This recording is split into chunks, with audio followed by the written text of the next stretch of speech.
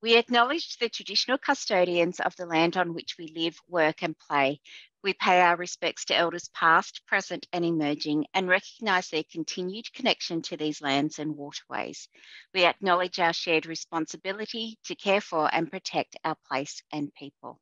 Today we are joined by Alex Elliott-Howery from Cornersmith, which is a family-run business, including a cafe, a cooking school, and of course the cookbooks.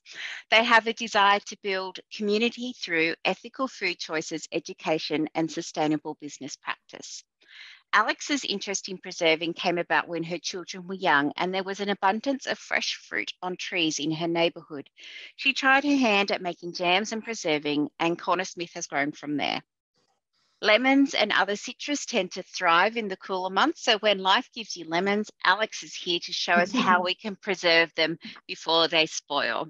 And I'd just like to welcome Alex. Thank you very much. And thank you everyone for coming along and being here at 7 o'clock on whatever night it is, Thursday night. Much appreciated. That was a very nice intro and it sounds a lot more romantic than it is. So when the stories of the trees being very abundant is true. I live in Dulwich Hill in Sydney, which is a Greek neighbourhood, and there's heaps of fruit trees. So when I was trying to figure out how to eat sustainably at home, I kind of just got it at the back of my head. I was like, preserving is a thing. I had no idea. I did not grow up preserving at my grandmother's knee whatsoever. I am fully self-taught. So I just was in the back of my mind. And when I would, push the prams around the neighbourhood, I would see all this citrus generally dropping on the ground. So there'd be mandarins or oranges or lemons. In the winter and in summer, we would see, the figs and the mulberries dropping on the ground. So I couldn't quite figure it out, but then I realized that newer families were moving into the area that didn't have the skills and the knowledge of how to deal with the bounty of stuff. So I started knocking on people's doors like a psycho when I look back on it. And I always kind of took the kids so it didn't seem like I was, completely insane. I'd be like, hello, I can see you've got a kumquat tree or an orange tree. Would you mind if I picked your excess?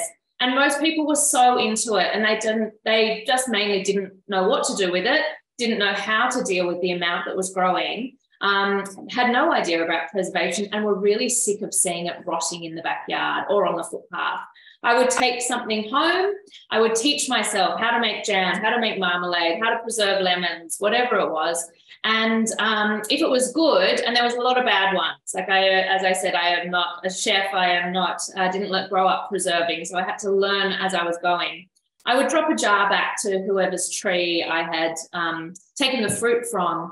And I built up this really nice connection in my neighbourhood that I didn't even really know what I was doing, but I was kind of trying to understand around food and food traditions and food waste. And I wanted to understand preserving, but in an urban area where it is harder to have that connect of where our food comes from, how we deal with it in our households and how we dispose of it as well. So I was given lots of family recipes. We talked lots about gardening. And I guess for me, that was the beginning of what Cornersmith has become, which was that I really am interested in trying to draw awareness and educate people about how you can live in urban areas and make really good, thoughtful, sustainable choices in your kitchen as well. So all the work that I've done over the last 10 to 12 years has that in mind. And I guess Cornersmith's now grown into a bit more of a food community, and we've become advocates for sustainability and for food waste as well. So I think preserving, if you've never done it before, or even if you have done it before, it's really important to understand why preserving makes so much sense right now in 2023. So I feel like there is a bit of nostalgia around preservation, which is adorable, and wear a kerchief and some lipstick and make something cute. Whereas what I think actually we need to look at is yes, that is, it's nice to have a nod to the past, but actually preservation exists in every single culture because there is a huge value placed on food. So you would never throw something in the bin that you could use, basically. We have been taught to waste food in our industrialized food system, and we need to unlearn that, and we need to learn how to use everything that we have. So we are in our own tricky times right now with the climate emergency and with the cost of living. So preservation suddenly makes sense again. Now, I don't want you to feel like you have to spend the entire weekend, you know, making 400 jars of marmalade or bottling your own tomatoes. That's all lovely to do. But the skills that I also want to teach you is, what do you do when you've got 3 old mandarins in the fruit bowl that your kids have decided they hate mandarins? Or what do you do if there's, you know, a couple of lemons and you just want to give it a bit of a try? So, and then also what to do with all the scraps as well. So I'm really interested in you learning how to preserve, to fill up your pantry and, you know, be a homesteader. But I'm more interested in you using preservation kind of as part of your weekly or, you know, monthly kitchen routine, and really normalize it, I guess. So it doesn't seem like this is cute, crafty skill, but it seems like a really valuable tool in your kitchen. Citrus and tomatoes are the times where I get really busy with my preserving, both in my business at the cafe, but also at home as well. We're lucky we have access to so much fruit and vegetable all year round, but when you buy citrus out of season, there's a couple of things that are going on. Firstly, it's really, really expensive. Secondly, it's been flown in from the other side of the world. So the food miles, the hidden environmental costs of eating out of season are really, really detrimental, not just to your hip pocket, but also environmentally. So now is the time. Citrus is cheap now. It's the oranges are around, lemons are around, limes have just finished up, and blood oranges will be coming. But we're in it right now. So instead of just buying, you know, a couple of them here and there, what I want you to do is preserve as much citrus as you can over the next couple of months, so that when it comes to summer, you don't have to buy expensive imported fruits and vegetables as well. And that goes for everything. Like, please, if you want to do one sustainable thing in your kitchen, make sure that you eat seasonally. And we have Google, so there is no excuses. You can just figure it out. With citrus preserving, it's really, really versatile. All the recipes you have, you can interchange, so it doesn't have to be lemons or oranges. It can be a mix of whatever you want. I did want to start off with marmalade because I feel like everyone should know how to make marmalade. And if you don't love it yourself, it makes an excellent, excellent gift. And it's really cheap to make. If you have a citrus tree, unfortunately, marmalade doesn't actually get rid of that many. So a kilo of citrus ends up making quite a lot of marmalade. So you're going to have to, I don't know, give it to the school fete. Like you'll need a small amount of citrus, goes a long way. The recipe you guys have is 1 kilo of citrus. And I don't mind what kind of citrus. You can mix them all together. You can use just one, like blood orange marmalade is amazing. It's very different to lime marmalade. So just use what you have and what you like. Marmalade basically means that the skin is in there as well, whereas jam is just the fruit. So marmalade has a bittersweet taste to it, which is wonderful.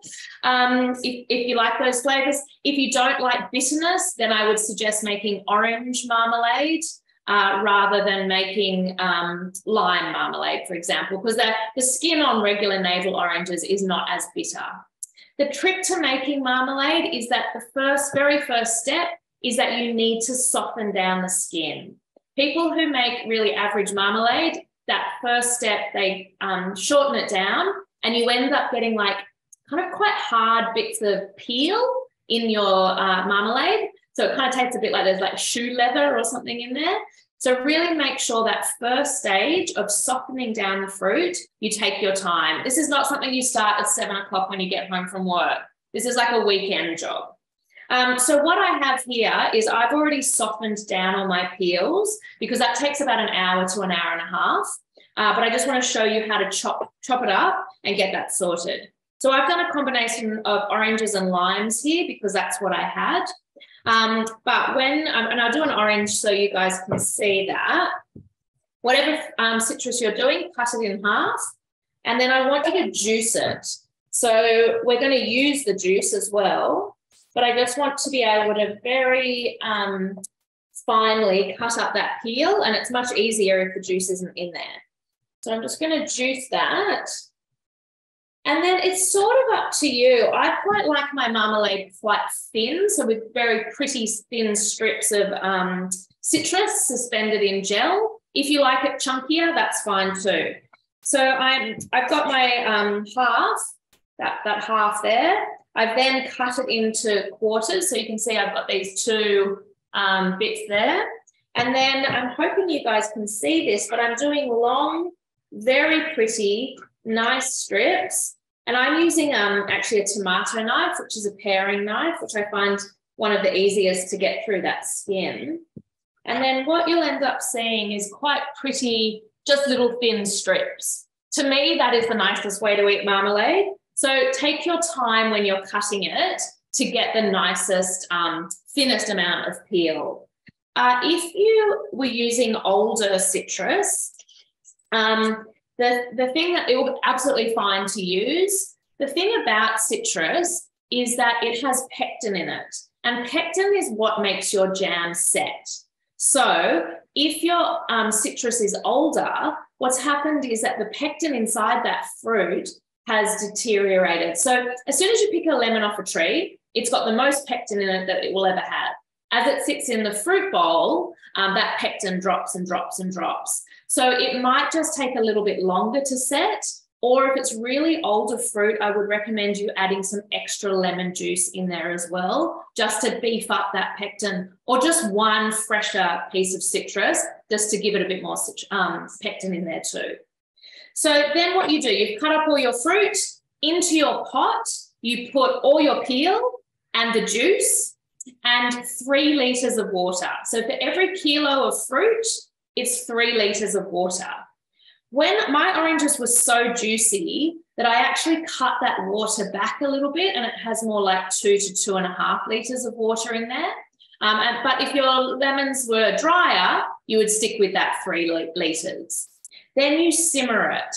And what will happen is that the water level will drop, and also the citrus peel will become almost translucent and start to soften. So what I'll pull one out so you guys can see. That's been cooking for about 1.5 hours. That's a piece of lemon peel in there. But the way that I check is that I put it down on the board and I just squash my finger, and without pressing too hard, that disintegrated. So what that means is that when I add the sugar, it's not going to be too tough. If you don't soften it correctly, once you add the sugar, it will candy, and then you'll get very hard bits in your jam. So this is really nice and soft. I'm sorry you can't see inside the pot. It looks a little bit swampy, but once you add the sugar in there, it will definitely clear up as well. I really like adding some flavour in there as well. So some grated fresh ginger would be very nice, and ginger is around now and in season. If I was doing orange marmalade, I might put some cinnamon sticks or some cloves in there as well. When I do lime marmalade, sometimes I put some rosemary or some thyme or a bay leaf from the garden. With lemons, lemon marmalade is lovely. And you can really go anywhere with that one, but a nice herby, herbs and lemon is a very nice combination. So don't be afraid to use savoury flavours in with your citrus as well. And you would just cook that to flavour it in your pot too. So then what you've got to do is everything's nice and soft. Now here's where we get into a little tiny bit of maths and science.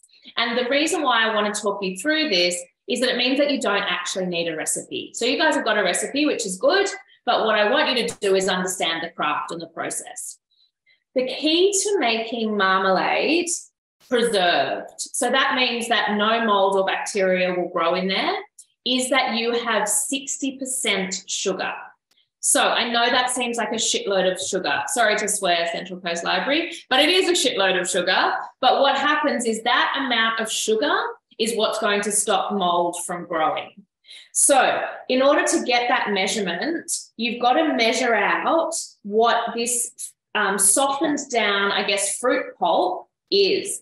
And I'm lucky I've got a pot that tells me, so I can see that I've got 1 litre of fruit liquid in there. So then I do the maths and I'm like, okay, 60% of a litre is about 600 mils or 600 grams, give or take. So that's why you don't need follow my recipe. It does work, but sometimes your fruit is juicier. Sometimes the water liquid drops down too much. There's a lot of variables that it's hard to write in a recipe, but that number of 60% sugar is what's going to stop the growth of bacteria. A lot of old school recipes do 100 to 100. So if it was a litre or a kilo of fruit pulp, you would do the same amount of sugar. I personally think that's too much sugar. I find it too sweet. So I'm happy to drop that down to 60% and still feel confident that no mold is going to grow. I hope that makes sense to you. If you're afraid of sugar, avert your eyes right now because I'm about to pour 600 grams of sugar in here and you're all going to get scared. But also don't forget that it's, I'm probably making about 5 jars of marmalade here. I'm not eating that whole jar of marmalade in one go. And if I do, it's probably better than having a can of Coke. So we're just going to let that one go. But preserving uses ingredients from the pantry in order to stop the growth of bacteria, and sugar is one of those. So I don't have the heat on while I'm dissolving the sugar in, because if your fruit is boiling really rapidly and you throw the sugar in, it can candy on the bottom. So I've turned the heat off. I've dissolved the sugar just from the residual heat, and then I will turn the heat back on again, and this will start to boil and bubble. While the sugar is in there, you want a steady rolling boil, not a big giant volcano, but a good steady rolling boil. And the reason for that is to make your marmalade set, you need to bring the pectin from the fruit, you need to bring acid, which is lucky because there's a lot of acid, natural acid in citrus. So that needs to come together. The sugar, which is the 60% sugar, and heat. Those 4 elements all have to come together, and that's what creates that perfect gel. If you are having problems with your marmalade not setting, one of those things in that equation is out. And often it is the pectin. So often you're using older fruit. And if you're buying fruit from the citrus from the supermarket, it could have traveled a very long way before it ends up into your trolley. So that could be part of the problem as well. But try to make sure whenever you're making any kind of jam or marmalade, is there enough pectin? Is there enough acid? Is the heat high enough? Is there enough sugar in there? And that's what will create the gel. I've used caster sugar today. So caster sugar doesn't have any colour and it doesn't have any flavour. So it's really good for preservation. If I used raw sugar, it would work, but it would be quite caramel in flavour. And if you used brown sugar, it would almost be molassesy. So you've got to want those flavours in there as well. For sugar alternatives, look, when my kids were little, everything was sugar alternatives and no sugar touched their little faces. It backfired. They just drink Slurpees at KFC all the time now.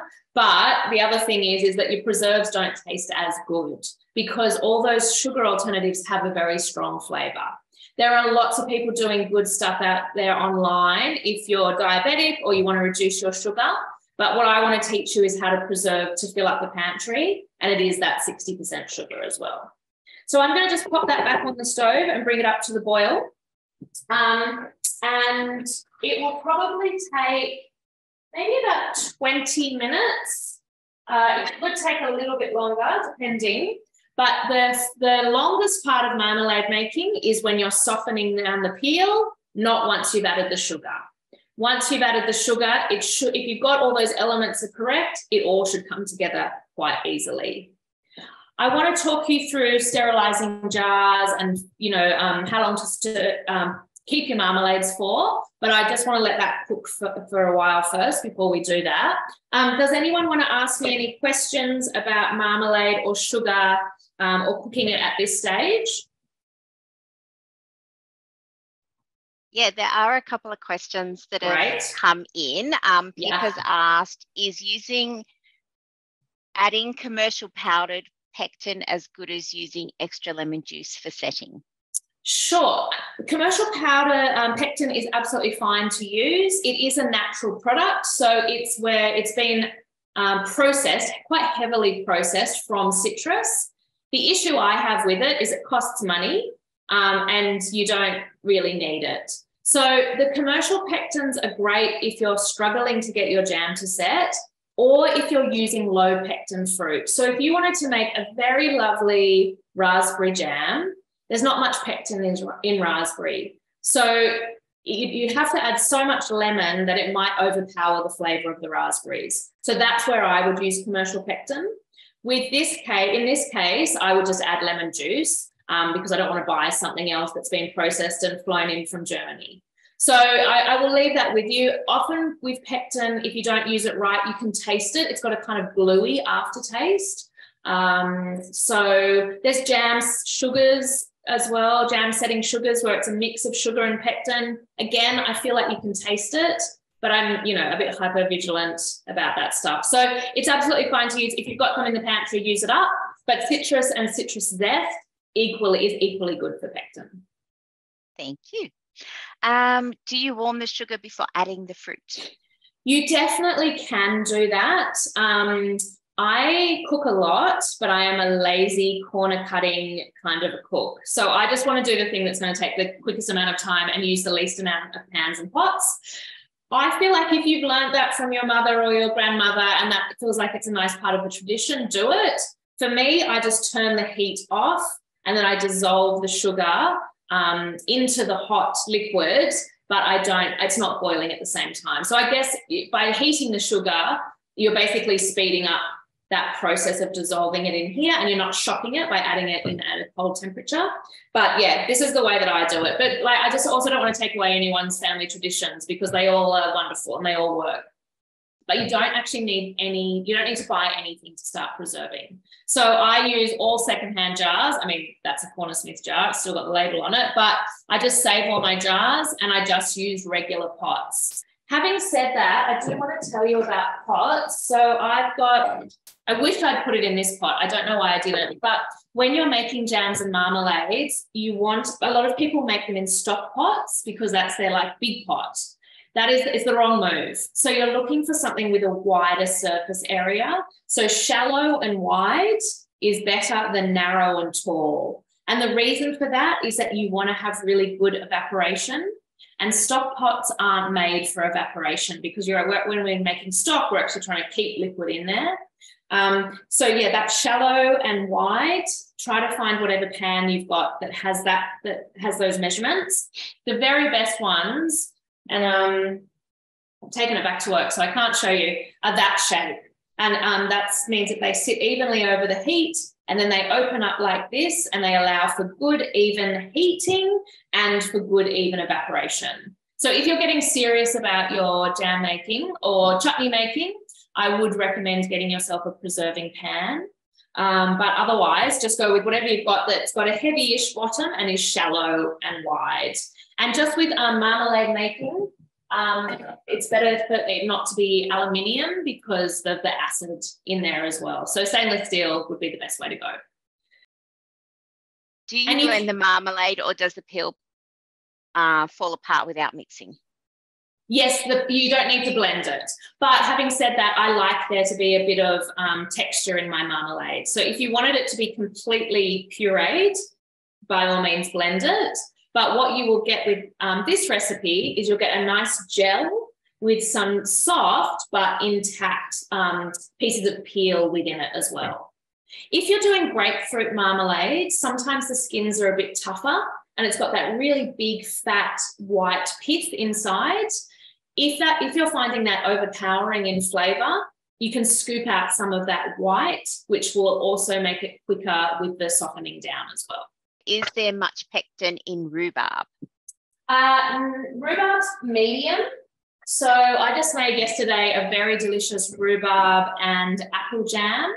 But it's that apple has more pectin in it. So often at Cornersmith, people think we're making really interesting combinations, but I'm just being like a scientist in the background, a chemist, I guess. So I'm like, yep, green apple's got that much pectin, rhubarb's got that much pectin, that jam will set. Apricot doesn't have much pectin, so I always add a lot of orange zest and orange juice into it to introduce pectin. And luckily those flavors go together. So you don't have to do jams and marmalades that are just one thing. You can introduce, but use it as a way to be introducing pectin as well. And also Google's very helpful if you don't know how much pectin is in something. When you're making marmalade, you're using sugar to stop the growth of bacteria. And basically that means that nothing can get through the hostile environment that the sugar creates inside that jar. Not hostile to humans, hostile to bacteria. When there's a million different ways to preserve, but the 5 preserving agents that you all have in your houses already are sugar, salt, alcohol, oil, or vinegar. So any of those ingredients in very, very high levels stop the growth of bacteria and make your food last, and like for a very long time as well. As soon as you start playing around with the sugar levels, so dropping them down, you're basically making an environment that bacteria wants to grow in. So that's just good to keep in mind, like really understand preservation before you start playing around with recipes. Once you understand the process of it, it's, you know, go for it, do whatever you want to do. For salt preserving, it's a really great thing with citrus. So there's a Moroccan and North African recipe, which is preserved lemons, and they're basically salted lemons. In China, they preserve kumquats in salt. So really, I'm happy for you to preserve whatever citrus that you want in salt, but traditionally, the one that we all know and that we use in our cooking is lemons. I thought these were lemons. Someone gave them to me, but they're actually limes. So we're going to be preserving limes tonight, but it's exactly the same recipe. When you're using preserved lemons, it's something that adds a punch of citrus flavour and salt to any dish. So you could chop it up and very finely and pop it through a avocado or tomato salsa type thing. It's delicious in any sort of tagines or stews. I often put it through a grainy salad, so a couscous salad or a white bean dish. A little bit of preserved lemon in there is delicious as well. The other night I made a chicken soup that was a little bit average. So I very thinly sliced some preserved lemon rind and put that through it, and it just added salt and freshness to it as well. So once they're in your household, I just want you to start using them in everything because they're so delicious. And they're very, very easy to make. So when I go to the shops and I see preserved lemons for $18, I cry laugh, because really all that's in there is 2 lemons and a bit of salt. And this is one that is, there's no excuses. It's that easy to make. So I have sterilized this jar, which basically means that I've given it a hot soapy wash, and then I've popped it into the oven for 10 to 15 minutes until it's dry. On the recipes that come through, the full instructions of how to sterilize is on there. Having said that, there is so much salt in this recipe that I think a clean jar would be absolutely fine, that you don't need to go to the effort of sterilizing, unless you were doing a very big batch or you were giving them away, or if obviously commercially, if you wanted to sell them, definitely sterilize the jars. So in my jar, I'm going to do a tablespoon of salt. Now, the kind of salt you use in preservation is really important. I just want next time you are at the shops or next time you're buying salt, just have a look on the back of the label. If your salt has anti-caking agent in it or added iodine, those things aren't great for preserving. And basically what that does is that the additives in the salt will change the clarity of your preserves. So when if you're pickling with salt that had those things in there, it could make the brine go dark or cloudy. So for any kind of preservation with salt on a higher level, I want you to choose salt that is just salt. I don't mind if it's sea or river or lake. I just want it to be salt. And I just also want to do a little shout out that we live on an island and we're completely surrounded by salt. So we need to stop buying the Himalayan salt and also the Malden salt. Both lovely salts, but we've got amazing salt producers here in Australia that need our support. So just again, no iodine, no anti-caking agent. Both of those things aren't great for preservation. So just salt. And I don't know if you can see, I'll hold it up. I don't know what the light's like there, but it's not too fine and it's not rock salt either. It's sort of a grainy salt. If you have a whole lot of pink Murray River flakes in your pantry, start using them up, but you do not need expensive salt to preserve. So if you don't need to go and buy flake salts for preservation, you will go bankrupt. It's too expensive. But just, you know, an Australian salt with nothing else in it but salt. I've got a tablespoon of salt in the bottom of my jar. So that's probably about 20 grams. I'm then going to quarter my citrus. Now, these limes are little, but it would be fine if they were bigger as well. You still keep them in quarters. And what I do is basically layer the citrus and the salt until the jar is full. So for a jar this size, and that jar is 300 grams, I think it will probably need about 60 to 80 grams of salt in there. What I will do here, and I hope you guys can see this, is I'm just going to pop them in. I've got them kind of face down at this stage, mainly because then I need to get in there and press down to start releasing the juices. So what you are looking for, oh, these are really nice and juicy, so it's easy to do. What you're looking, while I press that down, you guys can see all that liquid in there. So the lemon juice or the lime juice and the salt will mix together and they will create a very acidic, very salty brine that covers the lemon peels, and that's what's going to keep them preserved. So it ends up almost being a bit like resin, like it sort of goes, it doesn't go hard, but it goes a little thicker, a little bit viscousy, and it's keeping everything really, really well preserved. So they stay a very bright yellow, and no mold generally grows in there either. So then I'm going to do another tablespoon of salt. And it can be loose measurement. I mean, you can, you know, start weighing things out, but I'm happy for you to just go with your gut feeling. So I'm pressing everything down. Luckily, they're really, really juicy. If your citrus was a little bit dry, you may want to juice some and then top it up with some extra juice, because they really do have to be covered by juice in order to preserve properly. So you don't want any sticking out of the top there. And then I'll do my last. So that was about 3 or 4 limes, I think, which is feeling pretty good. If you wanted to, you can add flavour in here too. So you could add some chili flakes, you could add a bay leaf, you could add some peppercorns. Sometimes people add a cinnamon stick in there as well. So I hope you guys can see that that's entirely covered by juice. The salt hasn't dissolved. It will take up to 6 weeks to dissolve. So they need to sit in the pantry for 6 weeks before they're fully preserved. I'm just wiping any extra salt off there. This is a very clean tea towel. Don't use a dirty dish rag. And then I will put the lid on the jar. Now that could be, in this case, for the preserved lemons, it would be absolutely fine to use a plastic lid as well, because nothing is getting sealed here. Basically, all we are doing is making an environment that's got the lids on it, but it's the salt and the lemon juice that is preserving these as well.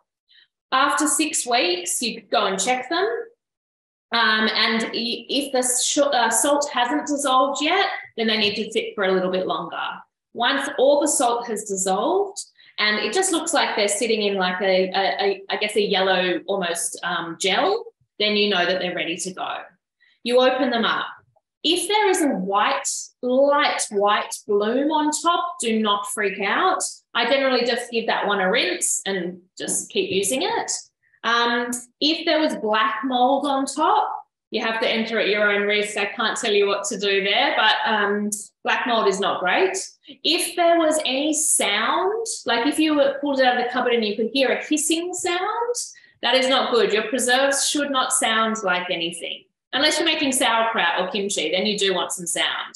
But for this kind of preservation, you want silence. And then you have a smell of it. It should just smell lemony and fresh. If there's an odor that you just can't bear, if there's nothing in you that compels you to eat it, don't eat it.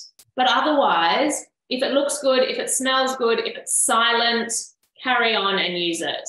You can keep your preserved lemons either in the pantry or in the fridge. It sort of doesn't matter. The only time I would put them in the fridge is when it gets very, very hot over summer. But I actually leave mine in the pantry. And I've got some in my pantry I think I made 2 years ago, and they're really, really good. So it's harder for things to go wrong because salt is such a safe preservation method as well. I really recommend making these. If you make these at the end of winter, make sure you make enough that are going to get you through until it's citrus time again. Because adding a little bit of preserved lemon to a dish is like adding a squeeze of lemon in some ways. So you don't need to buy lemons during the summertime. I hope everyone saw how easy that was. That was like a 5-minute job. And you can just make 1 jar. Please don't feel like you have to make 20 jars at all. That's very, very quick and easy. I want to open up to questions for that because often people have questions about that because it seems too simple. Okay, so there are some questions. Does a dishwasher sterilize jars?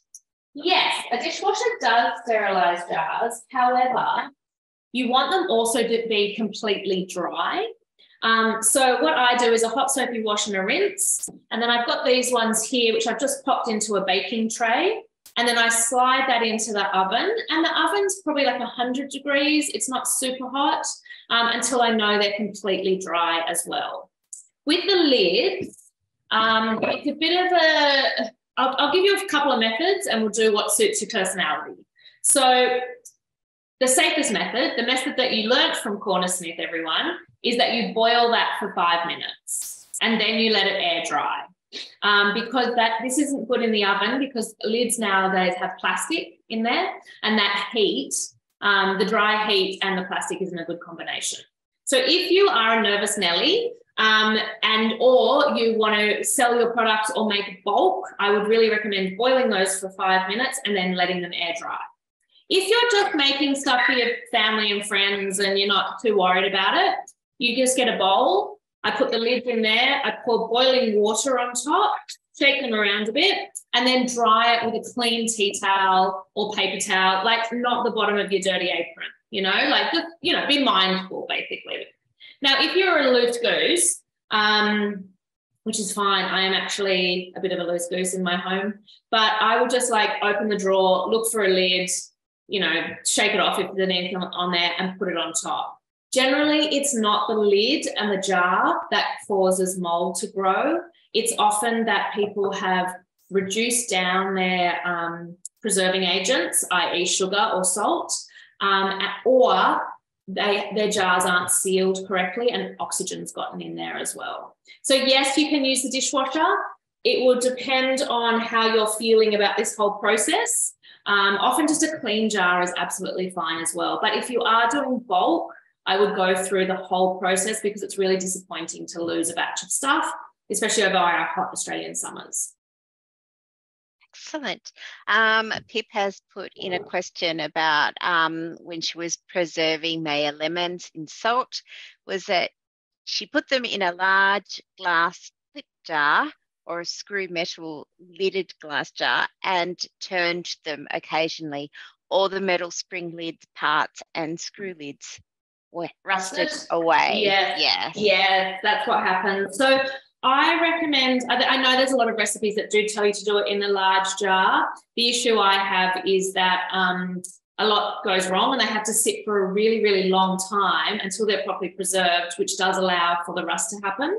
A couple of things. I would much prefer doing it in smaller jars. The other thing is if anyone has a crock, like a ceramic crock, that's how preserved lemons are often preserved in Morocco. So absolutely fine to use. If you are having problems with rusty lids, so you can see here that I've left a big gap at the top. So that salty water will actually never touch that lid because I've left like 0.5 centimetre there. Having said that, I could also put a little bit of baking paper down and then put the lid on top as well. When you're preserving lemons, this doesn't need to be a fully sealed jar because the salt is so strong in there that we're not trying to make a sealed jar like we will with the marmalade. So yes, I think that's a problem. And I often feel like sometimes the plastic lids are better because you don't get that rusted. So sorry about that. That's a real bugger. And Susan has a question about how long they keep for. Like you can leave them in your will to your grandchildren. They just go on and on and on. They will darken in colour. They might, the gel could get thicker as well. But The problem with preserving is that everyone wants an answer of when this goes off. Preserving's been around longer than use-by dates have been around. So you actually have to engage with these senses. You have to look at stuff, you have to smell stuff, you've got to stick your finger in things. And, you know, we have a gut instinct, which we've all forgotten when it comes to food because we're so reliant on supermarkets and corporations telling us when it's time to throw something away. So without giving you all a big lecture, we have senses, and it's really important to use those in the kitchen. And that's what's going to be the first thing that stops you throwing edible food away as well. So I will tell you 5 years just to tell you something, but I just made it up right then. Like really, really long time. Like 10 years probably. I don't know if that answers your question, but years. That's if they last that long. That's if they last that long. And Alex has asked, are the lemons salty with this method? Are the lemons salty? Yes, they're very salty. Yep. So what we're looking for is it's almost like a cured lemon. It's something you use in savoury dishes. Now that you know that preserved lemons exist, you'll start seeing it in every single Ottolenghi recipe that's ever existed. In the Food Savers book, there's a whole page of how to use preserved lemons as well. I think also if you've got the Use It All book, there's sections in there of how to use it up. But it really just adds intensity of flavour into any kind of savoury dish. So last night I did roasted potatoes and I put chickpeas in there with lots of paprika and some chopped up preserved lemon and roasted it in the oven, and it was very, very delicious. So it's just anything that you just want to give it a bit of oomph, I guess. Well, that throws to Joni, who's asked, do you wash the salt off the preserved lemons before you use them in food? Well, there won't really be any salt left because it will have absorbed into the fruit itself. So if they were very, very intense, I guess you could rinse them. You shouldn't need to, but you only use a very small amount. So I don't think I've got any here to show you, but if we'll pretend that's preserved, basically that pulp there will have completely disintegrated or almost disintegrated.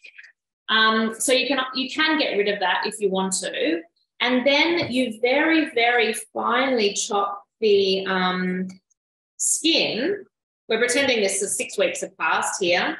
So almost dice it, I guess. So you would only use, you know, a teaspoon if you don't like things too intense. I mean, I would probably use a tablespoon or two.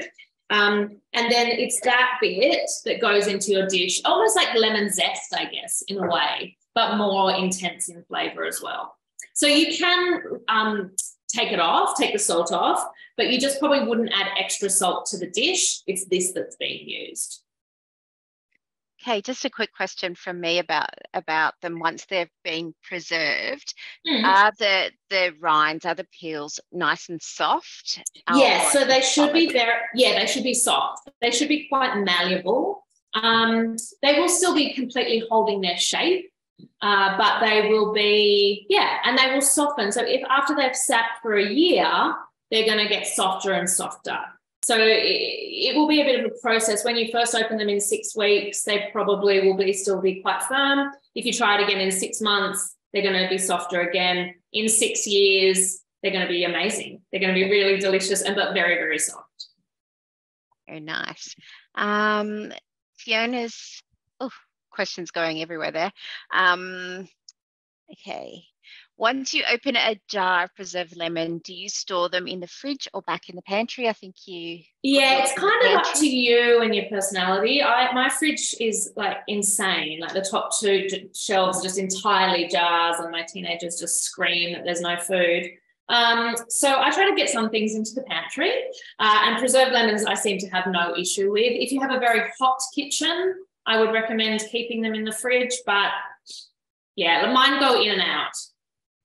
I think we've got to remember that a lot of this stuff was also, you know, people were preserving when there wasn't much refrigeration or if any refrigeration. So we don't need to be afraid. Excellent. Good choice. Fiona said that she has preserved bush lemons before. She thinks it was successful. However, they have a lot more inner white pith and she needs to take this off then slice the rind to use it. Yeah, so whatever, like, so with the Maya lemons, they're those lemons that are very thin skinned. I don't actually love them for preserving because you're not getting much skin in a lot of ways. But then there's the bush lemons that are really pithy. So whatever citrus you end up using, at some point you will have to make a decision along the way, and that might be that you cut the pith out earlier or you cut it out later. But yeah, I mean, any kind of citrus is good. And as you can see, that's a preserved lime, which will be great. I did do preserved oranges and they were a bit disgusting. Like orange and all that salt didn't quite give what I wanted. But that's how you find out whether you like something or not. Exactly. Experiment. Exactly. We've got Letty has popped in. I wish I could cook like you. Those potatoes sound amazing. Lemon, chickpeas, potatoes, and what was the other thing? There was the preserved paprika, lots of paprika. And I think I did also microplane some garlic in there as well. And it was very yummy. Yeah, everyone gobbled it up. And Margaret has popped in, do you use juice or is it just the juice when you press down on it? So if your lemons or limes are really juicy like I did, I just with my thumbs I was able to release all the juices out of there. If they're drier, you will need to top it up with extra juice to make sure they're completely covered as well. But yes, you definitely need there to be juice, and it doesn't really matter where it comes from. If you've got if your thumbs aren't, as strong and big as my thumbs are, you could use a mallet or the back of a rolling pin also to release out some of that juices, because that was actually quite intense. That was a lot. If you were doing a lot of jars, you might get sore thumbs. If you've got one of those cocktail musher things as well, a muddler. Too. I think they're called muddlers. Yes, use that up as well. I'd like to move on to the gin and tonic bitters because I know that's why everyone's really here. So I'm just going to grab my pot. Now, this recipe is, sorry, this looks so gross, and I've been very excited because I've been saving it all week for you. So every time I've juiced something, I've just popped it into a bowl. I just had that covered with a beeswax wrap, but a container would be fine as well. What we're going to make here is what's called a bitters. It is not a traditional, bitters that you're buying for $50 from the bottle shop, but it's the Waste Warriors version. So anything that has bitter flavours or aromatics in there is how we want to flavour this liquid. It ends up being sweet, very citrusy, and with whatever herbs or spices that you use in there as well. And then you end up kind of creating a syrup, I guess, a light syrup, which is so delicious in a gin and tonic. So we don't buy tonic in the house really anymore. We just have a soda stream. So it's ice, lots of ice, full glass of ice. The gin, if you want to use booze, and then the same amount of the bitters, and then just soda water. It's also really great when you're not drinking, and it makes you feel like you're having a grown-up's drink that's not cordial, because you get all those flavors as well in there as well. So it's good for the alcohol-free amongst us, or the alcohol-free days. So I'm going to put all my, I don't even know what the recipe says. I can't remember because I just make it up every time I do it. But I'm putting all my citrus scraps just into a pot like that. I made my daughter a honey lemon ginger tea the other day because she had a sore throat, and I just got one weird little knob of ginger left. So I'm going to slice that up and put it in there. Having said that, you do not need to have ginger in there, but I'm going to take it in that direction. You could add in there things like peppercorns would be delicious. I want to keep it quite savoury. So I'm going to do a big, crab's claw of peppercorns that are going in there. And then I've got some star anise that will be really nice. You could use cinnamon sticks. You could use juniper berries. Definitely you could use herbs from the garden, so bay leaves and rosemary. There are barks that you can buy that have bitter in there. So if you are a real kitchen witch, get online and try and buy some of these beautiful barks, and that will make it properly bitter as well. So I know everyone's got a spice cabinet full of all things, strange things they've bought, so start emptying that out. Coriander seeds would be really lovely in there as well. And then you cover it with water. So I think the recipe says 2 cups. You could do 2 to 3 cups. It's a moving recipe. It doesn't have to be exactly what I've said there. I almost want that to have a little bit more water in it. And then you add sugar in there as well. So again, if you want it to last for a long time, you need to have more sugar in there. If you want it to be less sweet and you're happy to use it within a week or two, you can ease back on the sugar. Just keep in mind, tonic is sweet and it's also full of flavour. So it's two things. There's a bitterness to it and there's also a sweetness to it. So I would say for this, you'd probably want about 1/2 cup to 3/4 of a cup of sugar in there as well. And then you basically just bring that up to the boil. Let it boil for, or when I say boil, sorry, simmer, like a light simmer, probably for 15 or 20 minutes. Then you turn off the heat. I would put a lid on that, which I will do after this class, and let it sit overnight so that I'm really infusing all those bitterness and all that flavour in there as well. And then tomorrow morning, I will come out, I'll strain that all out and discard all the scraps. And then I'll probably have about, I don't know, 250 to 300 mils of bitters, which I'll just pour into a clean bottle or a jar. Something like that would be totally fine. And just store that in the fridge. And then it's ready to go. Make sure you're tasting things all the time. If you wanted to, you know, I had some old mandarins no one's going to eat. You can chuck them in there as well. So really it's your peels, it's your half squeezed things, it's the citrus no one wants, and any kind of intense aromatics. And you'll make some batches that are more, you know, have different flavor profiles than other ones. It's really nice to do, I did a grapefruit and bay leaf and black peppercorn. That was really delicious, which would be really nice even if you wanted to have that with rum as well. So you can mix and match and see how you go as well. So basically the premise is your scraps go in the pot. It gets just covered with water, 1/2 cup to 3/4 of a cup of sugar. Give it a mix, simmer it for about 15 to 20 minutes, and then turn off the heat, cover it, and let it sit overnight. And then the next day you strain it out, and that is what is your bitter tonic flavour. Really, really delicious. Please, everyone, give that a go. Do we have any bitters questions? We have, Judith said, can you put cloves in there? Yes, please. Cloves would be delicious. Whatever you've got that needs using and whatever flavour profile you like is perfect. And Pip says pineapple skin works well for tonic too. It does. Pineapple skin is great in there. So when it's summertime, that's a really nice version to do. And I actually have a weird pear that snuck in there as well, which I will put in, but I just thought it's citrus class, so it's a bit weird to talk about. But you could put, like, if you had a handful of strawberries that no one was going to eat, chuck them in there. Like, it'll give a bit of colour and a bit of extra flavour. It's almost like a little bit of a cordial kind of vibe. Yeah, happening. yeah. It's an adult cordial, grown-up bitter cordial. Also very good for your digestion. Faith has asked a question in relation to the preserved lemons. Do you use the juice from the jar of preserved lemons? Oh, yeah, but it also sort of disappears. So the juice and the salt kind of come together and absorb into the preserved lemons, and there won't actually be that much. It'll be more like a gel around it rather than juice after about 2 months.